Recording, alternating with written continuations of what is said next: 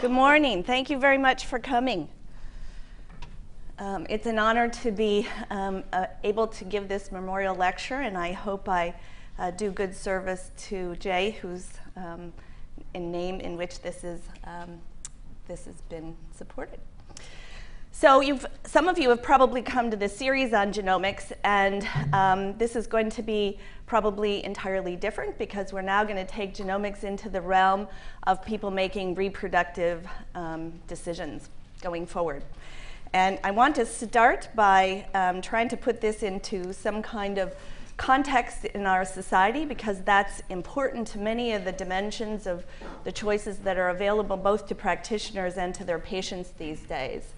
I'm going to give you tremendous evidence, like you need any more, that we live in a market-based economy, that we have a lack of an organized or structured healthcare system in terms of implementing new technologies.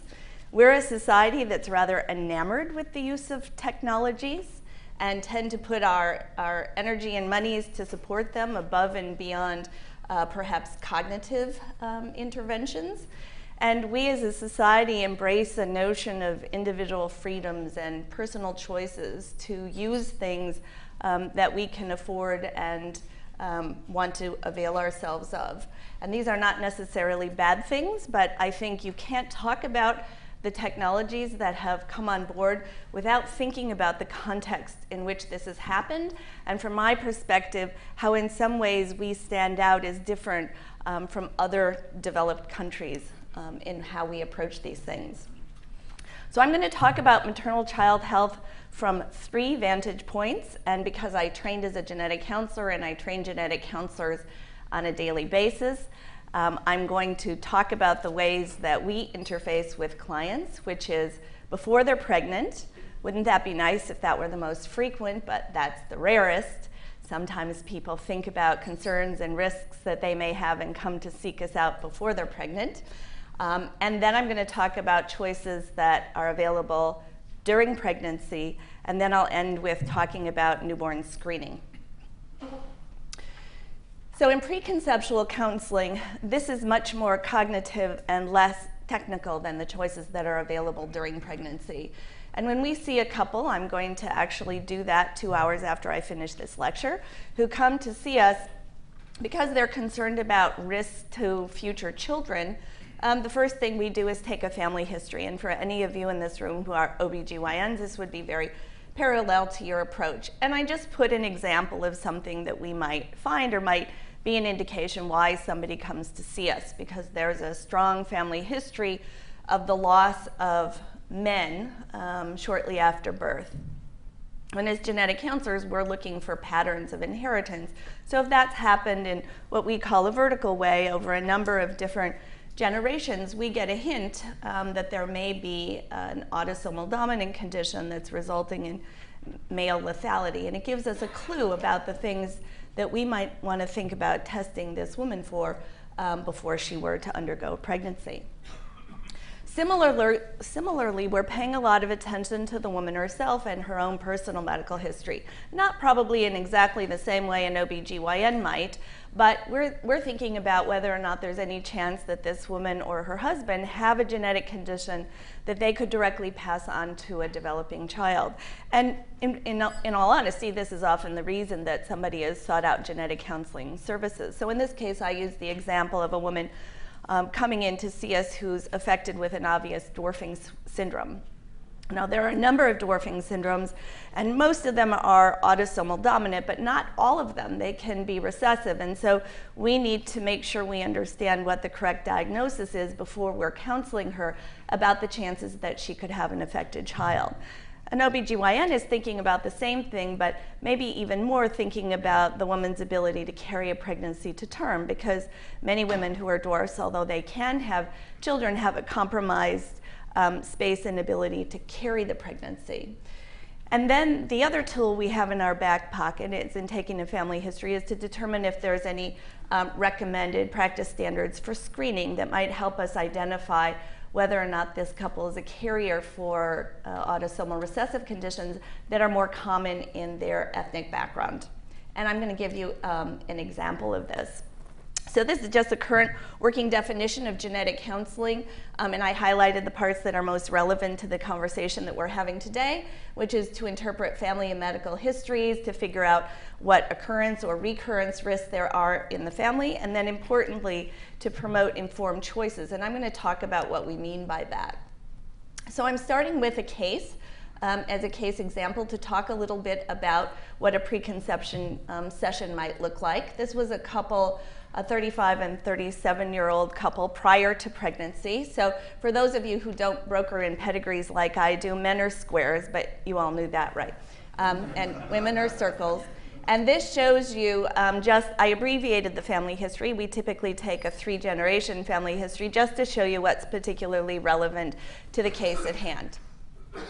And this couple didn't come because they had particular concerns about the family history. In fact, they came because they're both of Ashkenazi Jewish extraction, and their physician had recommended that they talk to a genetic counselor about potential screening, and because they were of, quote, advanced maternal age. This a phrase that many women have come to disdain. So she is 37 years old, not yet pregnant. So she has, as you see at the bottom, she has an age-related risk of aneuploidy based on her. We all have an age-related risk of aneuploidy, but hers is slightly increased as a result of her age. And there is recommended carrier screening that I'll show you in a minute. And in taking the family history, we find out that her brother has a very, very rare form of sarcoma, and genetic counselors pay attention to things that are rare. And when they occur early on in the area of cancer at 42, that's unusual and causes us to think more about genetics. And her mother had breast cancer at age 60, which is postmenopausal, and probably not anything we would pay a lot of attention to, except its potential relationship to this. And so a good genetic counselor would also recognize that there's a risk of a rare cancer syndrome called Li-Fraumeni, which this is consistent with, but Li-Fraumeni is one of the rarest things we deal with, and extremely unlikely that that's going on. But it still needs to be talked about, because if her mother carries a p53 mutation, there is a 50% chance that she inherited it. So this gives you an illustration of the kind of detective work the genetic counselors are doing before somebody is pregnant. And this is a list of screening tests. This has been expanded a little, but if you're Ashkenazi Jewish, they now, many of the testing labs have something they call a Jewish testing panel. And these are 4 common diseases that are on that panel. But now many of the labs are offering 7 and 8 different conditions to people who have Ashkenazi Jewish background. And what they're looking for is carrier status.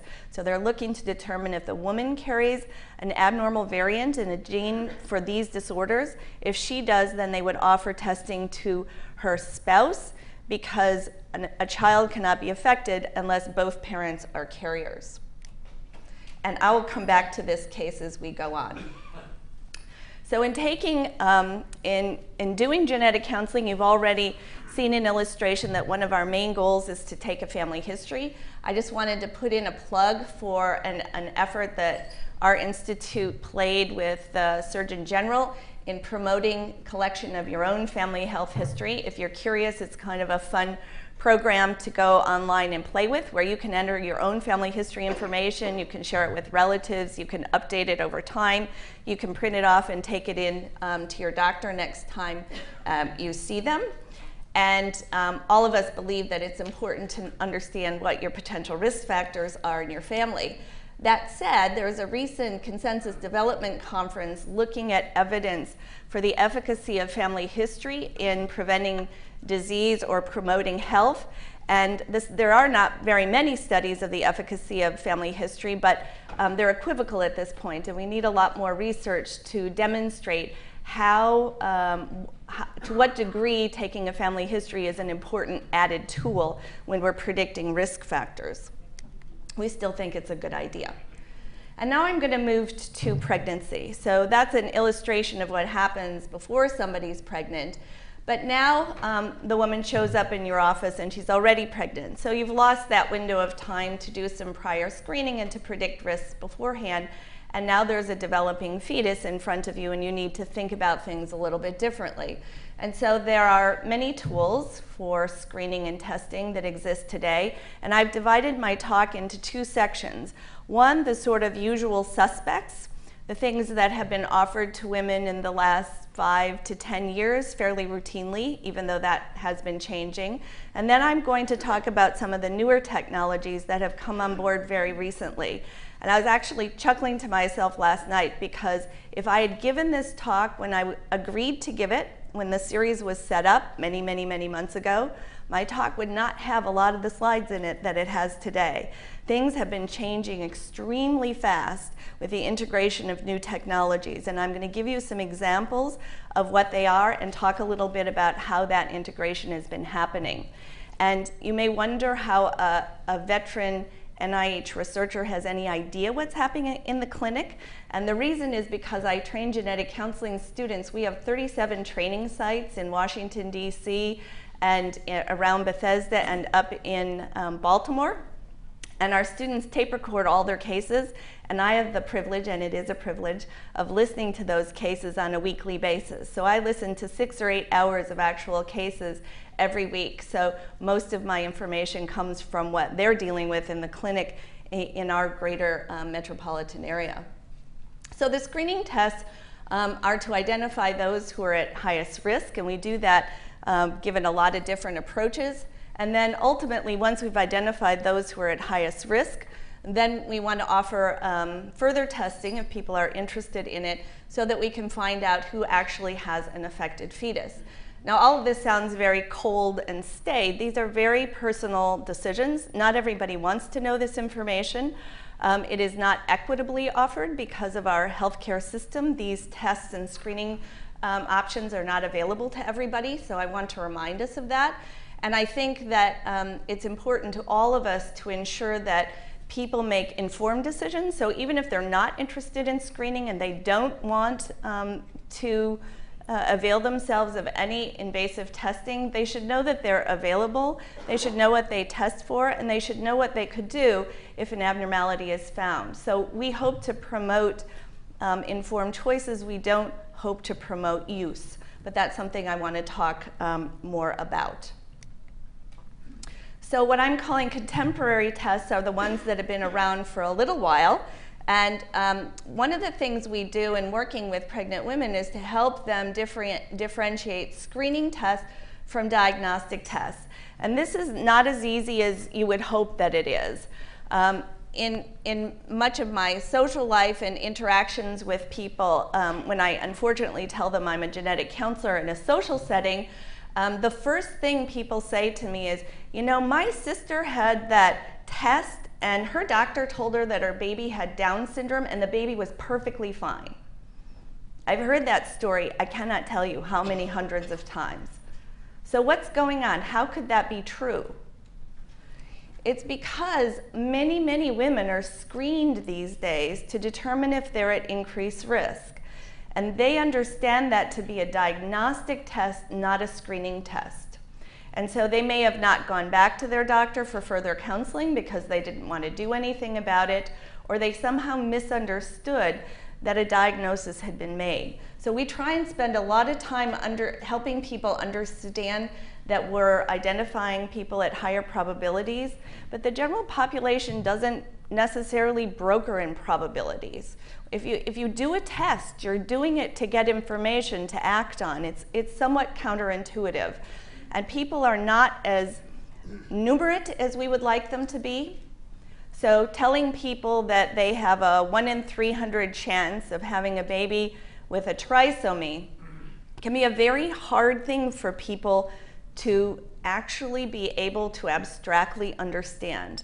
There's a lot of interesting literature in math that shows that most of us can't conceptualize numbers lower than 1%. We have no frame of reference. We can still do fractions and talk about pieces of 1%, but we can't actually imagine an amount that's less than 1%, even if we're a mathematician. So when we take women off the street who aren't necessarily from math and science backgrounds, and we tell them, well, your chances are 1 in 300, but if we do this test, we can reduce your chances to 1 in 1,000, people really struggle with understanding what that means. And if we can't understand fractions of 1%, what does that mean? Genetic counselors actually quickly learn in their clinical practice that people can't do much with those numbers, so they focus on the change. And they say, well, your risk was 1 in 300, now it's 1 in 1,000. That's a big difference, and it's gone in the direction to mean that you have less risk. That's also very confusing for people. They see a bigger denominator and they think their risk is increased. So I'm going to argue that we need to help people understand concepts and notions about risk rather than specific numbers, because I think they're very hard for all of us really to use to our advantage. So in a prenatal setting, we're going to use the same tool that I illustrated in a preconceptual counseling session, which is to take a good family history and assess risk factors that might be present. And the people who end up in a genetic counseling office, again, often have reason. They often have a family history that's brought them there. People don't talk enough about ultrasound as a screening test. Ultrasound has become so routine for so many important aspects of OBGYN practice that the patients are often unaware that signs can be found that identify them to be at increased risk for having an affected fetus. So there can be soft ultrasound signs that identify somebody who's at higher risk for carrying a baby with a trisomy. And that's often not expected when the woman goes in for an ultrasound. So genetic counselors do a lot of follow-up to abnormal ultrasounds and helping outline what further diagnostic tests are available in order to shed some clarity on whether or not that sign is a soft sign or an actual sign of a fetus who is affected. Now, very routinely these days in this greater area, remember my area of understanding about practice is in this greater region, is that many women, especially those who are insured, and in Washington, D.C., even those who have access to Medicaid when they become pregnant, undergo first trimester screening.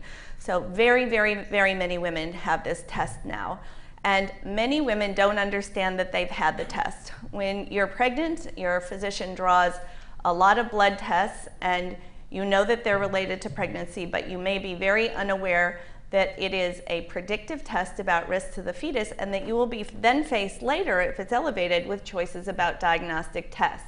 Even though we all intend those choices to be informed, and the physician may have actually spent a great deal of time describing what this screening test can and can't do, people tend to forget about it. They tend to put it in the general category of pregnancy tests that they've had. And so when the physician calls back and says, I've gotten a result from your screening test and you're at increased risk for carrying a baby with Down syndrome, there's a lot of surprise. The first surprise is what test? And what does it mean that I'm at increased risk for Down syndrome? Because if every pregnant woman gets this test, and most of them are going to get reassuring information, it's very hard to spend your precious office hours explaining enough detail that it isn't a surprise to the 5% who are going to get abnormal results. So first trimester screening these days involves something called nuchal translucency, which I'll show you in a few minutes. And if people come to attention after the first trimester, there's now plenty of screening that can be done in the second trimester that's called tri or quad screen, and I'll show you what those things are.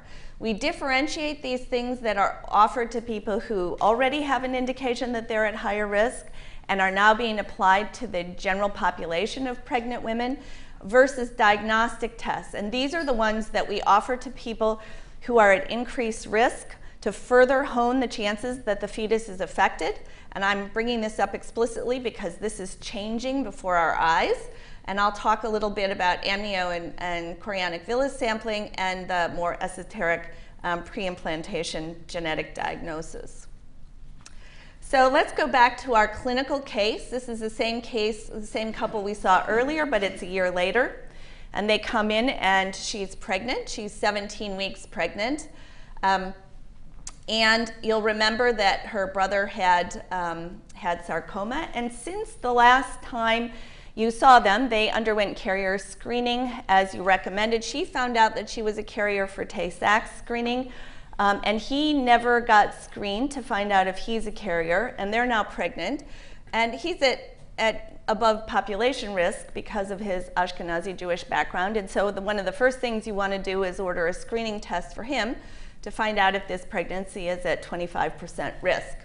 In addition, she's a year older than she was last time you saw her, so her age-related risk for carrying a fetus with Down syndrome is about 1 in 200. And unfortunately, in this case, her brother's oncologist also thought about Li-Fraumeni because of the rare nature of the sarcoma that he had, ordered P53 testing, and her brother is affected with Li-Fraumeni. Her mother is no longer living, and so we can't go. What you would want to do is find out if he inherited it from a parent, because if it started new in him, then she is not at any increased risk. How does it start new in him if it's a dominant condition? Well, de novo mutations happen frequently. In Li-Fraumeni, more often it's inherited in families rather than caused by de novo mutations, but that's a possibility. And that's something we want to get to the bottom of, because it means that she's at increased risk for rare cancers, and cancers that are very difficult to treat. Li-Fraumeni is a very difficult syndrome that includes brain tumors and leukemia and breast cancer, as well as rare sarcomas. And we get the records on her brother and see the specific mutation in P53 that he has, and we're able to order testing for her. But imagine her thinking at this point, I'm pregnant. Do I want to know this about my developing baby, that this baby will potentially grow up to be at increased risk for developing cancers late in life? Well, Li-Fraumeni is tricky because sometimes these cancers actually appear in childhood, and most of them, with the exception of breast cancer, are not very amenable to treatment. Do I want to know that about myself while I'm pregnant? How is that information helpful to my husband and I as we go forward, deciding whether or not we want to have more children? So what started out looking like a fairly benign case all of a sudden has a lot of things that have presented. And in this case, he was not a Tay-Sachs carrier, so the baby was not at increased risk for Tay-Sachs. She had a quad screen which included nuchal translucency, which I'll show you in a minute, which actually was within normal limits but right on the edge. So her age-related risk was 1 in 200. After she had her quad screen, it was increased to 1 in 50. And it was the nuchal fold actually suggested she might be on the higher end of that risk range. So here's the kind of scope of information we're trying to explain to people. And again, you can imagine if you don't broker in numbers, it's hard to make heads or tails out of this. And what does it mean that you're at a 1 in 50 risk for Down syndrome? Is that significant enough that you would want to undergo diagnostic testing? And how do you do that at the same time you're finding out you're at 50% risk, a little less than 50% risk, that you also inherited this P53 mutation that has implications for your family. I know these things sound like obscure, rare cases, but when you're a genetic counselor, this is what we broker in every day. It's not so rare. So I said I would talk a little bit about first trimester screening, and this is the use of ultrasound to examine nuchal translucency. It's a fancy word for looking at the neck fold on the back of the fetus's neck. Sorry about the text being off at the bottom. And this has been used in clinical practice for a number of years now to identify increased risk for trisomies. And it's used in combination with beta-HCG and PAPA-A to estimate risk for trisomy 21, 18, and 13. This is considered a test preferable to second trimester screening, both because you're earlier in pregnancy and because of its predictive ability. About 85 out of every 100 affected fetuses will be identified. So that means that it will miss 15% of affected pregnancies. That's why this is a screening test, not a diagnostic test. And this is what women have a hard time understanding. So women will have this test and go on to deliver an affected child. It will happen 15% of the time. And unfortunately, about 5% of the time, people with normal pregnancies, with fetuses who are unaffected, will receive a positive result. And this is very harrowing and not something that women who go through this process are very happy about, because in fact they'll be happy they get a positive result if they go on to diagnostic testing, but feel that they've been put through quite a bit of worry and trauma as a result of the way that we design screening tests. So when people have a positive screening test, they will be given a pretty exact figure based on the analytes and the nuchal translucency about what their chances are, but it usually ranges in, remember what I said about 1% numbers, it usually ranges between 1 in 100 and 1 in 300. We just had a very interesting presentation from Evelyn Carson, who is a local OBGYN who is board certified in genetics, who's been doing this her whole adult life in this area, and she was one of the first in this area to start doing nuchal translucency. And she made an argument that nuchal translucency identifies many fetuses in trouble beyond these trisomies, and she uses it as a screening test for cystic hygroma and the unrelated to an aneuploidy and other problems like impending fetal demise, regardless of this screening. So people who are expert at using this techniques use it for additional means of assessing risk. In the second trimester, the screen is to look at analytes. If you add to AFP and estriol and HCG, you can make it a quad test. This is an illustration of the triple test, and it's showing you how for these different conditions, neural tube defect is spina bifida and further abnormalities up the top of the neck.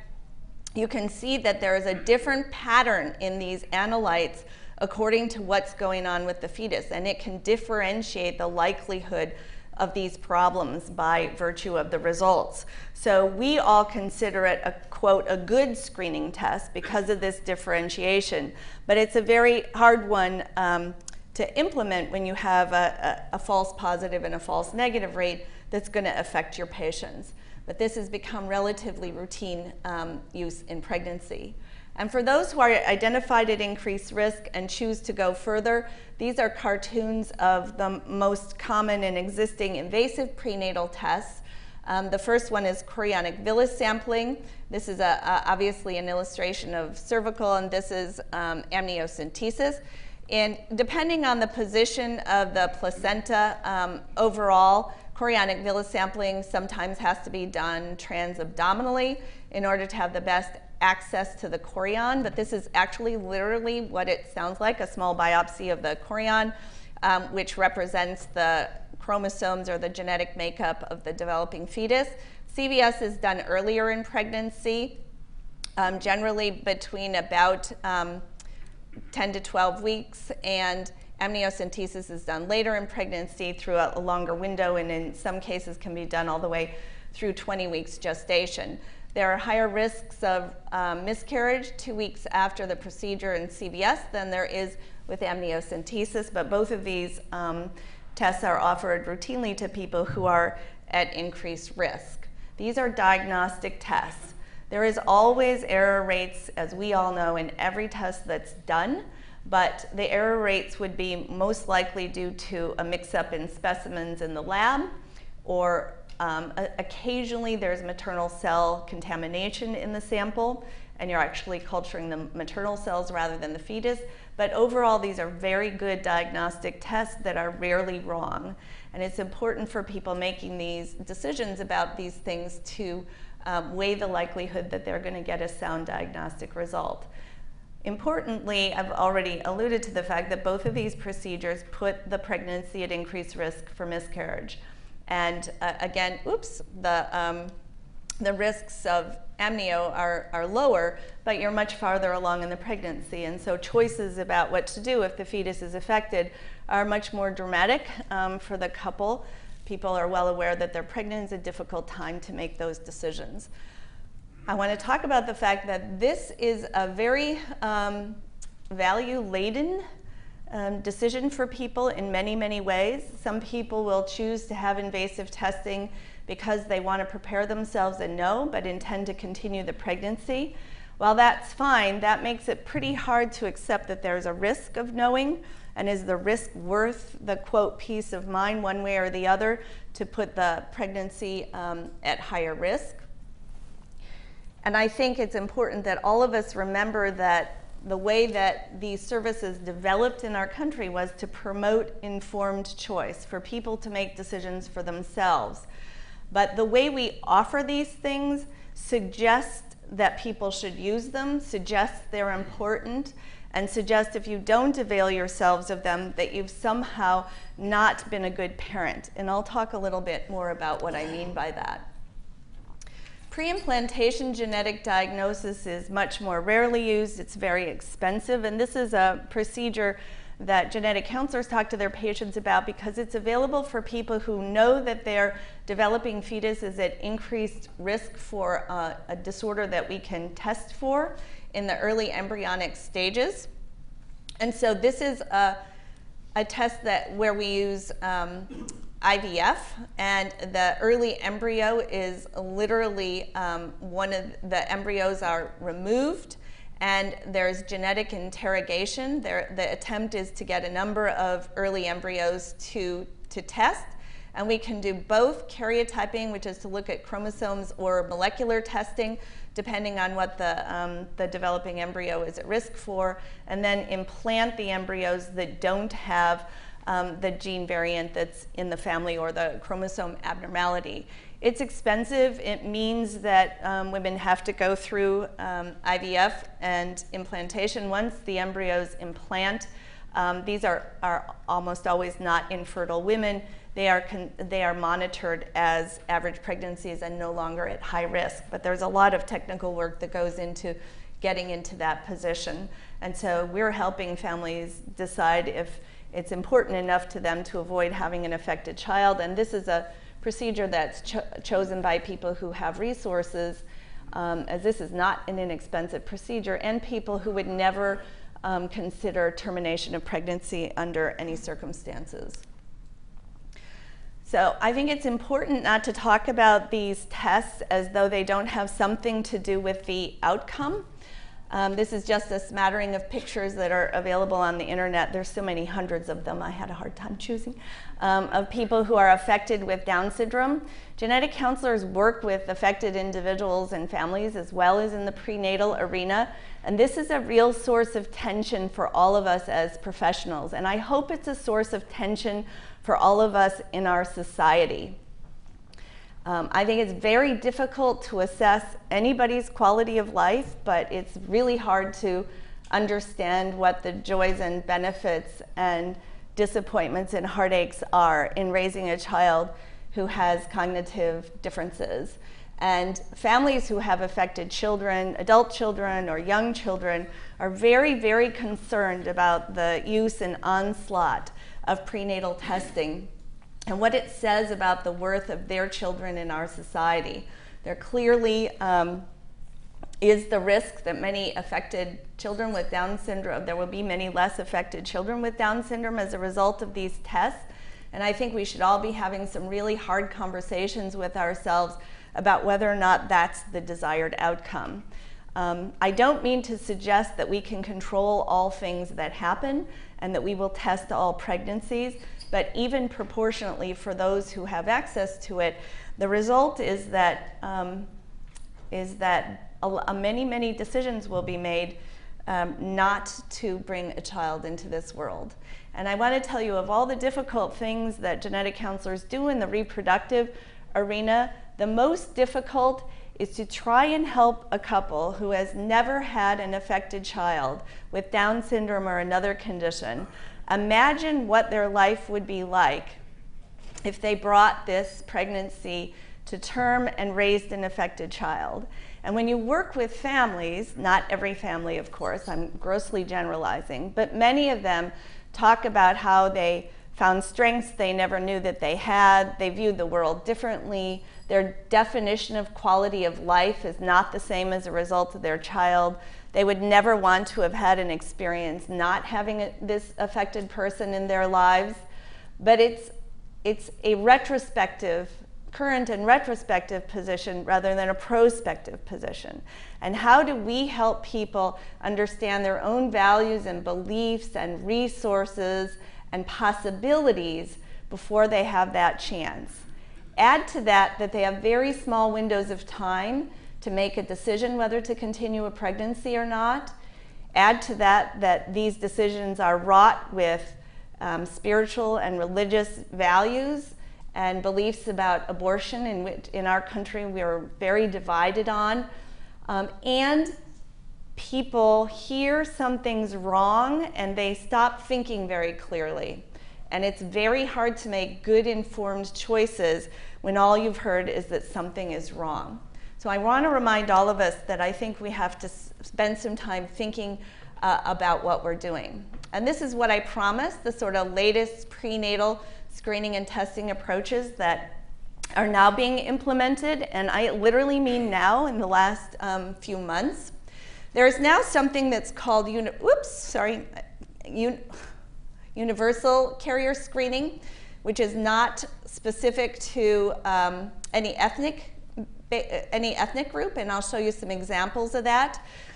There's now evidence that prenatal microarray analysis may be a very effective way for looking not only at the kind of aneuploidies we now look for in doing chromosome analysis, but also identifying small duplications and deletions. There is now the advent of what's being called non-invasive prenatal testing, which can identify a high or low risk of trisomy 21 without putting the pregnancy at increased risk. And people are now talking about the possibility of using whole genome sequencing of the fetus to get all the information, regardless of our ability to interpret it, so that that's on record for that particular child in perpetuity. And I'll talk a little bit about that. That's more of an idea than it is a reality. These three things are all now being used in this area. So universal screening, as I said, is not specific to any ethnicity nor your family history. So it's being marketed to all pregnant women. The companies that are marketing this are saying that it's a preconceptual screening, but the vast majority of all people who are undergoing universal screening are pregnant. So it's happening differently than they had originally intended. The results are returned in 2 to 3 weeks. It does still require a physician or a genetic counselor to order the test, so you can't buy it over the internet. And don't laugh, because there's a lot of direct-to-consumer genetic testing that's available on the internet. This is not yet one of them. And the cost is $350. And I put this up there because this ends up being a really important point. Do you remember the ethnic screening panel I showed you if you're Ashkenazi Jewish? That costs more money. So if there are 7 or 8 genes you can find out if you're a carrier about, this costs $350, and this is what you get to find out about. There are 109 different conditions on this panel that you can find out whether or not you're a carrier for. So it is much more cost effective to do this. There is only a small proportion of things on here that are recommended for screening by ACOG.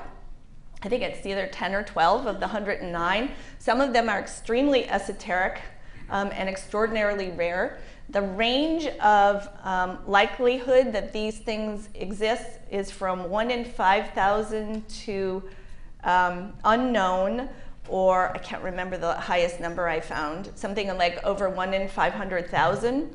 So there's no terribly systematic reason why these things ended up on this panel. I suspect it's more technology driven than it was clinically driven. And so how we interpret this information and help people use it is a problem that's been left to the providers. But they'll market it to you, and it's inexpensive, and the insurance companies will pay for it so far in this region.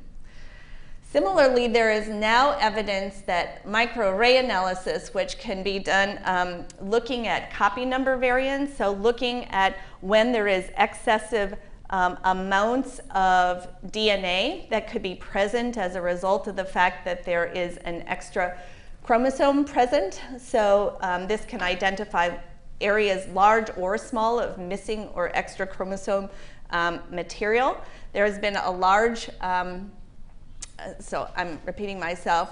So 2% of the copy number variants that can be found are of unknown significance, but that's what the large studies are focusing on. But our ability to interpret the data that comes from identification of a microdeletion or duplication is more complicated, and I'll talk about that in a minute.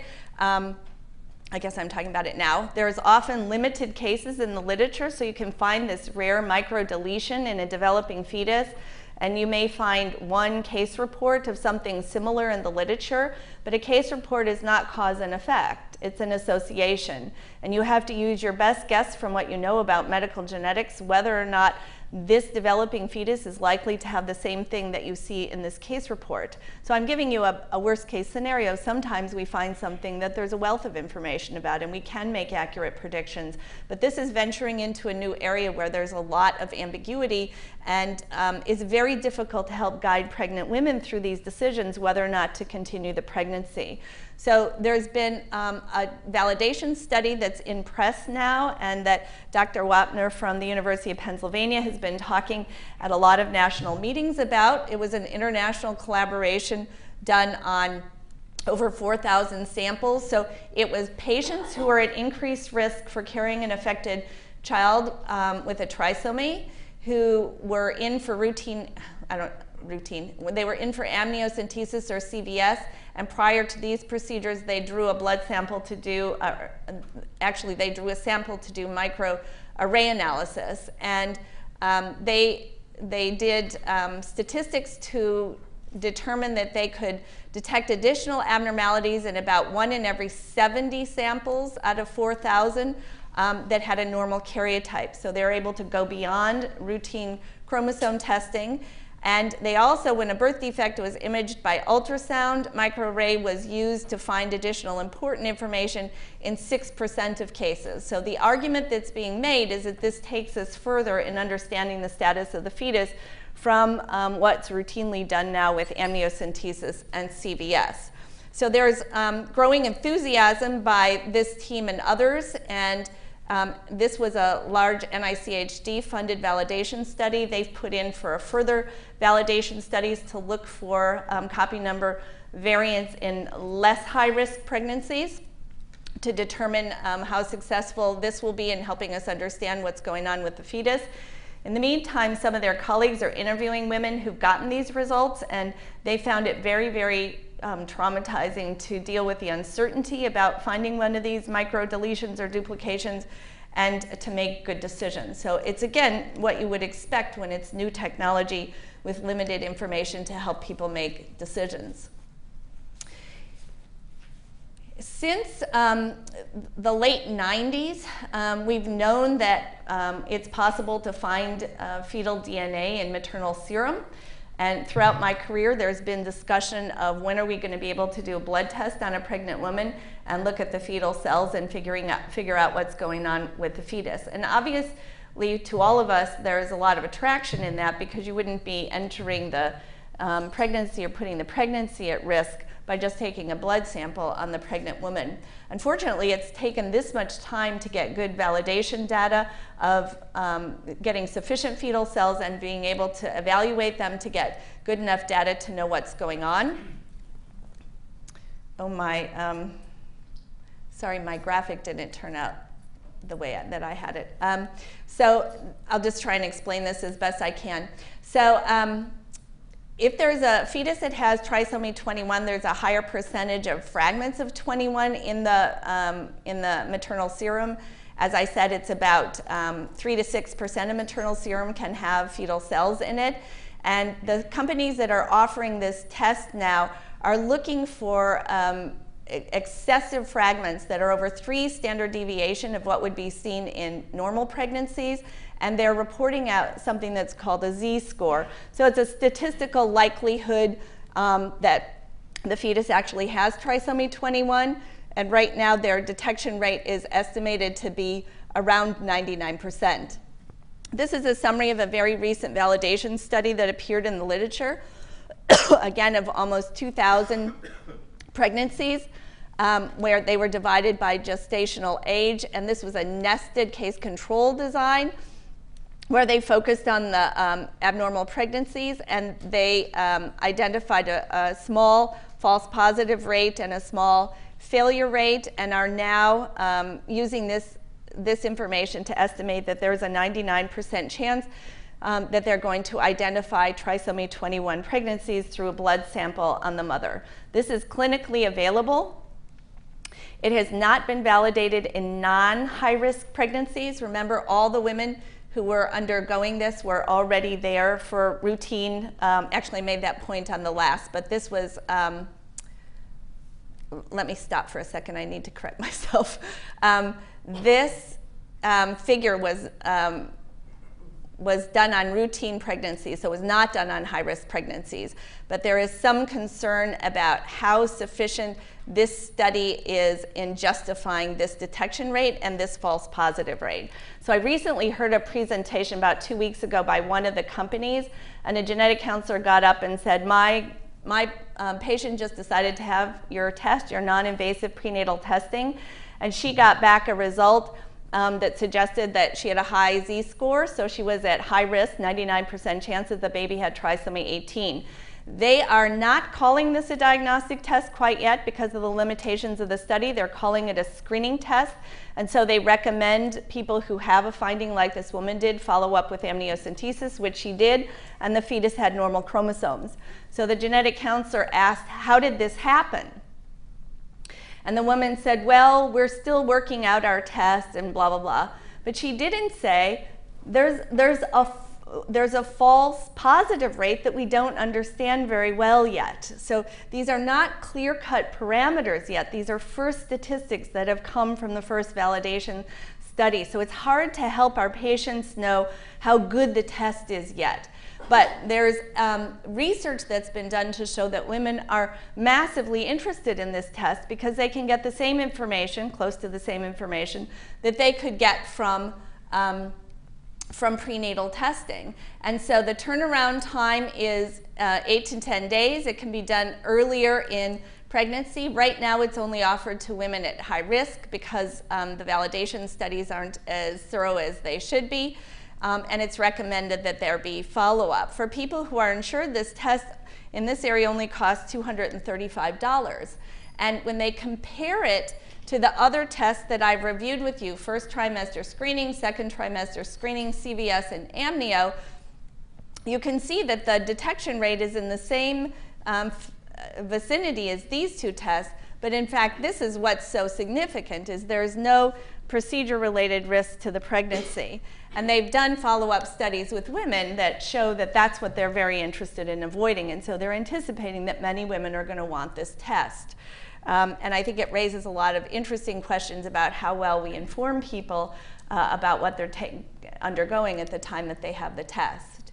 And as I mentioned earlier, people are also talking about the fact that since sequencing is becoming, whole genome sequencing is becoming affordable, why don't we just skip all of this and go directly to the sequence and begin to look at variants prenatally and help people figure out what's going on? Fortunately, this is a tad bit of science fiction, not in the sense that we can't technically do it, but interpreting it is very difficult and time-consuming.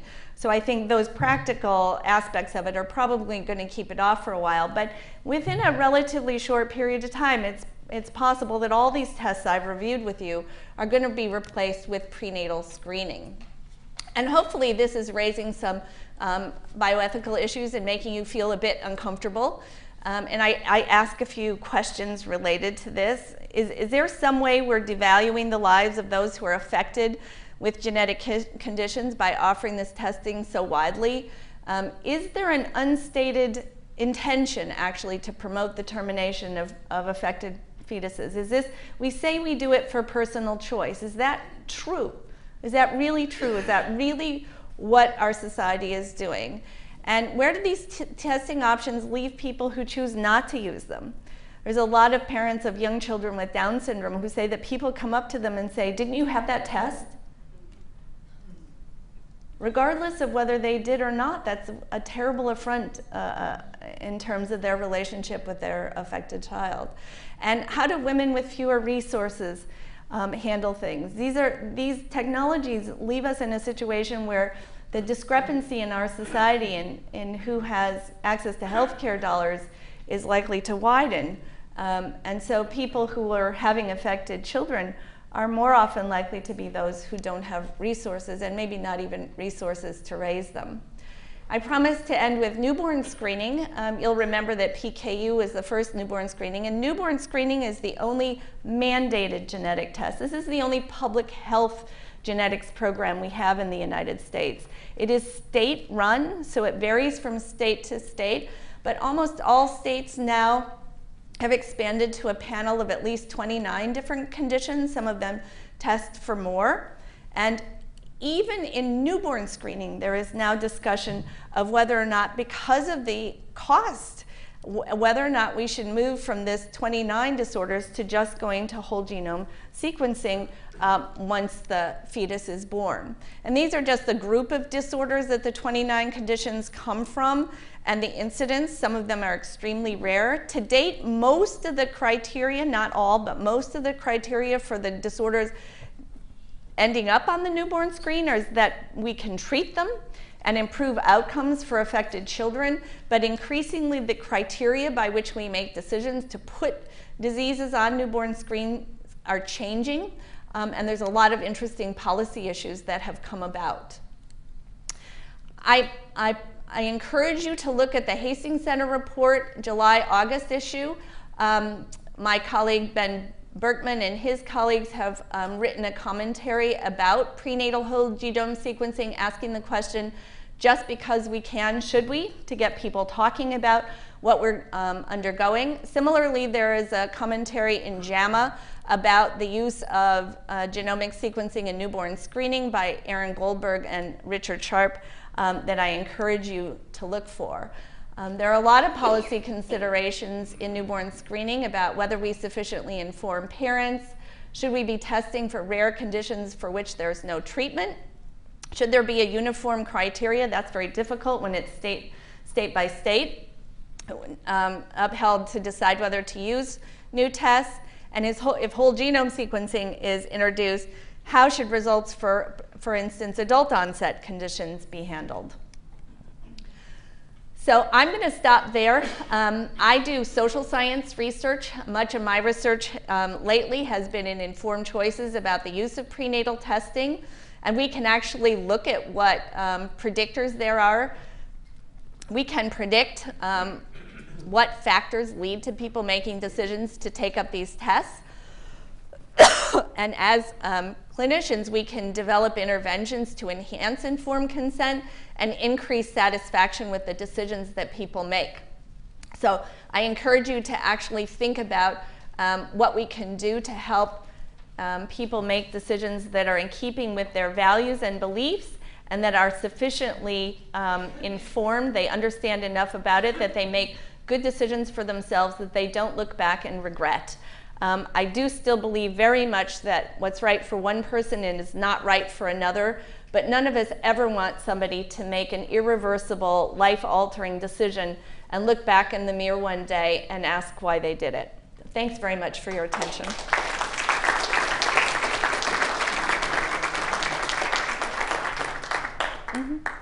I have a clinical problem that I deal with every day, slightly different, and I don't know how you think about it. But for example, I treat rheumatoid arthritis, women of childbearing age, and some of those women take chemotherapy type drugs, methotrexate, and currently we're told, they should be off the drug 3 months before they get pregnant. Or there are tons of women who take antidepressant drugs that are class C. And I don't have any real criteria as to, what is the risk of a bad outcome, and who do I send them to? Is any research being done on this? Yes, so there are genetic counselors who actually specialize in teratogenicity of agents, and so a genetic counselor should be able to help them make those decisions, but that's actually relevant to the case I'm going to see in 2 hours. So this is a woman with a history of psychiatric conditions in her family and on medications, and one of the main things we do in addition to interpreting the literature about the risk is to very much encourage, in this example, the psychiatrist and the OBGYN working together. It is very difficult for an OBGYN to make a decision about a psychiatric patient's need to be on their meds, right? Because you don't flippantly say go off your antidepressants for 3 months prior to pregnancy and stay off of them for the first trimester. And the risks may not be high enough to justify that for somebody who needs to be on the drugs. But and similarly, the psychiatrist doesn't appreciate necessarily what the potential risks are to the pregnancy. So neither wants to make that decision in isolation, and it happens often. And the patient often feels stuck in the middle. So the genetic counselor literally is sort of brokering some management there, but can also insert understanding about what the risks are. And I think you're sort of implying, or I'm going to impute this into what you said, that saying it's a Class C drug doesn't tell you very much about what the real risks may be to the pregnancy. Certainly we worry more about chemotherapeutic agents. Mm-hmm.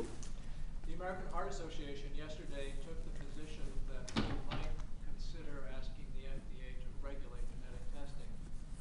It seems to me it's a really difficult issue because on the one hand, this is an incredibly exciting set of innovations. And on the other hand, there are some folks who are preying on patients, I guess. Could you comment?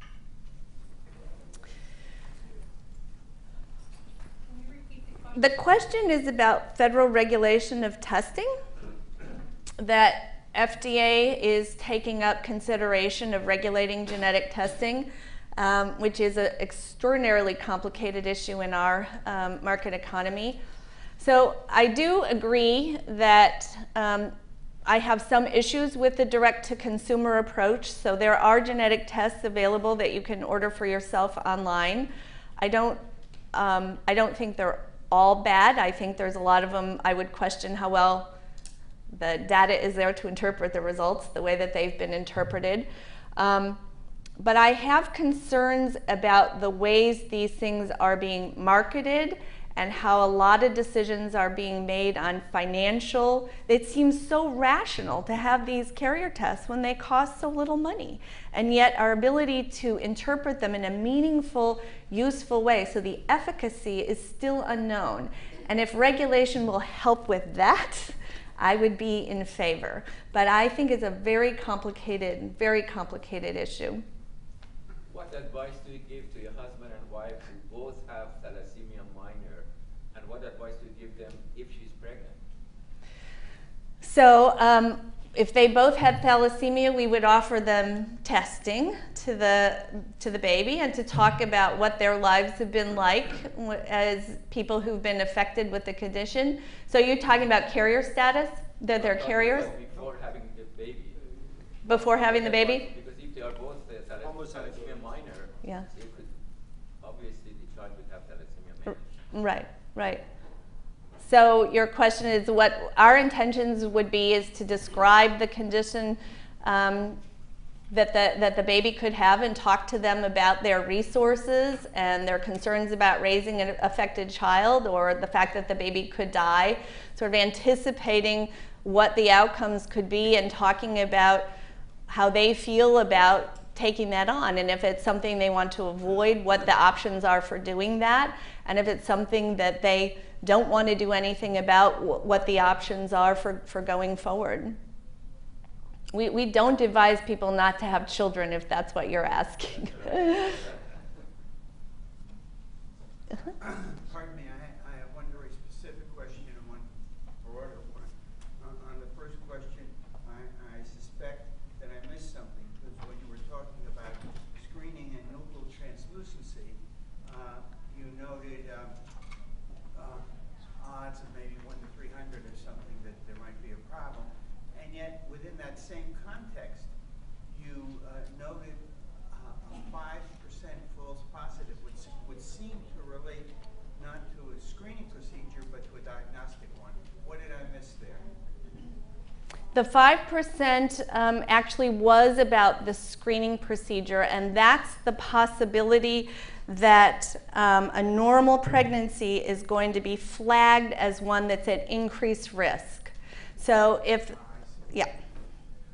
The broader question relates to circumstances in which there may be lack of agreement between two spouses. Good question. How to proceed.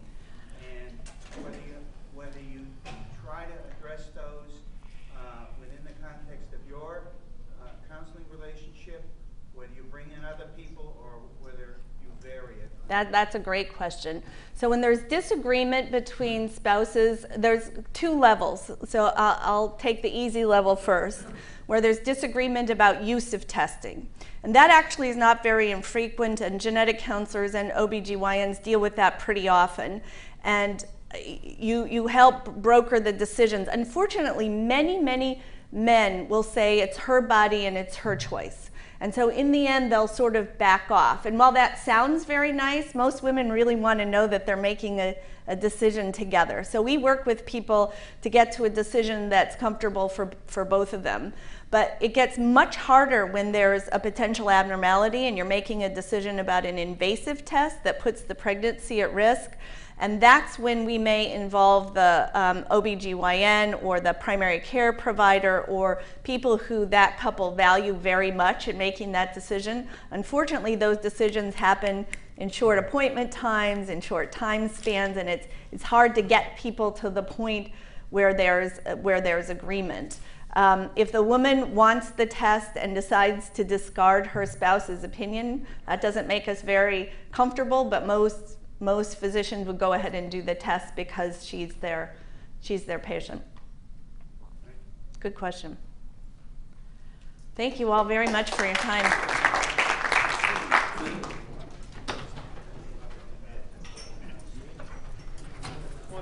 Hi, Max. How are you? Oh, thank you. Really good. I can't believe you came. Isn't that a good use of your time? Absolutely. I come for every one of them, Oh, you but I do? learned a lot.